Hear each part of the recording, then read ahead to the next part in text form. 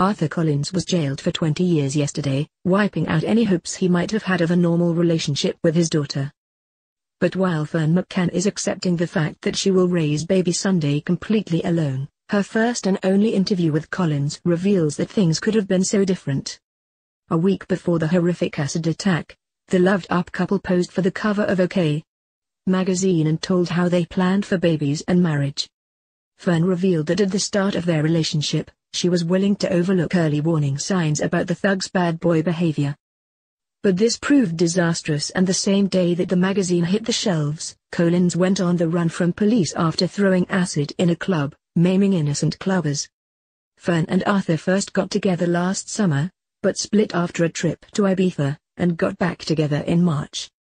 Facebook posts from 9 years ago in which Collins posted about Class A drugs came to light, but Ferne denied her beloved was a bad boy. "We all did silly things when we were teenagers," she naively said.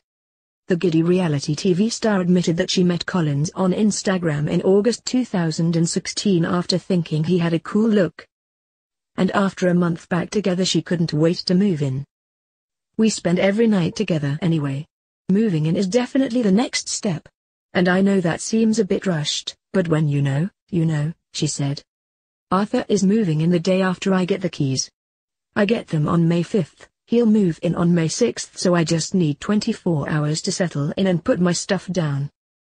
She planned their wedding down to every last detail, including the lobster brioche buns and DJ with bongos and a saxophonist. She said, "We've spoken about our wedding. We want to get married on a beach. I want it to be a party and a celebration.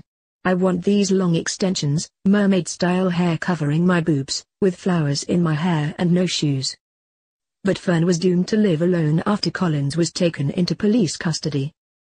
Yesterday in court, Collins, who injured more than 20 people in the Easter Sunday attack, was branded dangerous as it emerged he had previously threatened to have an ex's mum raped and acid thrown in her face. The petty drug dealer, 25, looked pale as his sentence was read out but winked at his family as he was led to the cells.